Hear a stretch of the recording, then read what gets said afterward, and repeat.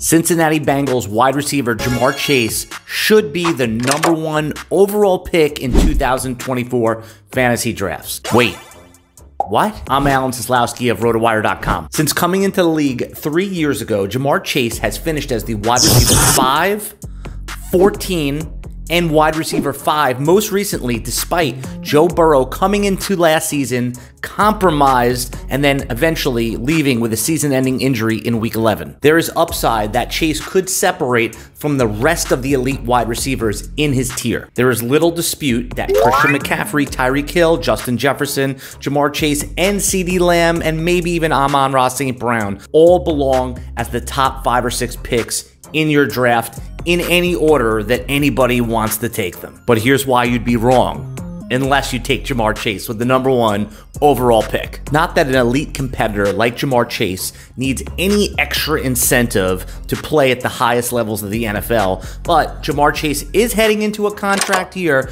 which can and will set his family up for generational wealth. Chase is playing with an elite quarterback in Joe Burrow, who is presumably back to full health. Burrow is exactly the style of quarterback you want playing with your high-end wide receiver. Burrow is a throw-first pocket passer who proactively targets and looks for Ja'Marr Chase first on nearly every dropback. Ja'Marr Chase's wide receiver teammate is T. Higgins, who is one of the better #2s in the league.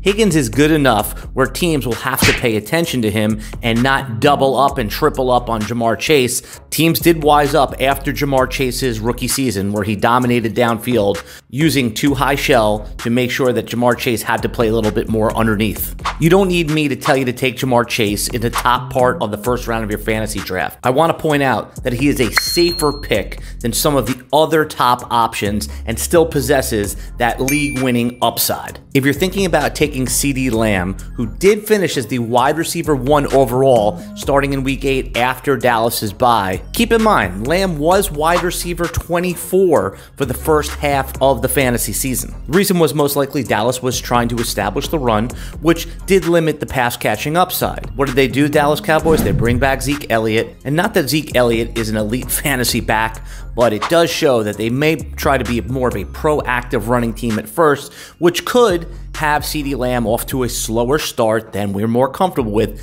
similar to 2023. There is no such risk with Ja'Marr Chase. Tyreek Hill dominated fantasy football in 2023 before slowing down due to injury and when the weather got cold. At age 30 and self-proclaimed retirement maybe 2 years away, there is possible age cliff for Tyreek Hill. Tyreek Hill has too much cliff risk to be the #1 overall pick. Christian McCaffrey has been the best fantasy running back since going back to the days of LaDainian Tomlinson, LT2. I hate that nickname. With usage unheard of over the last few seasons, you cannot be surprised if Christian McCaffrey's workload is scaled back or if he starts to slow down at age 28. From a draft theory perspective, there have never been more playable running backs late in drafts than there are right now in the NFL. This is not the case with the elite wide receivers. So taking a wide receiver first and taking your running backs later in the drafts does make a whole lot of sense. Game theory and position scarcity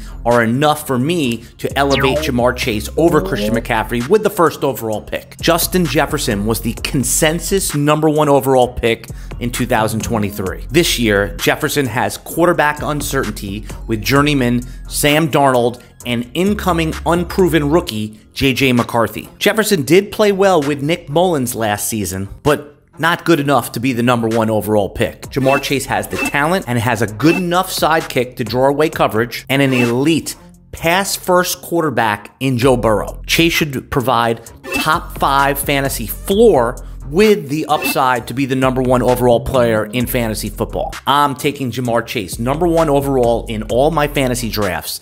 Let us know in the comments who you're going to take #1 overall.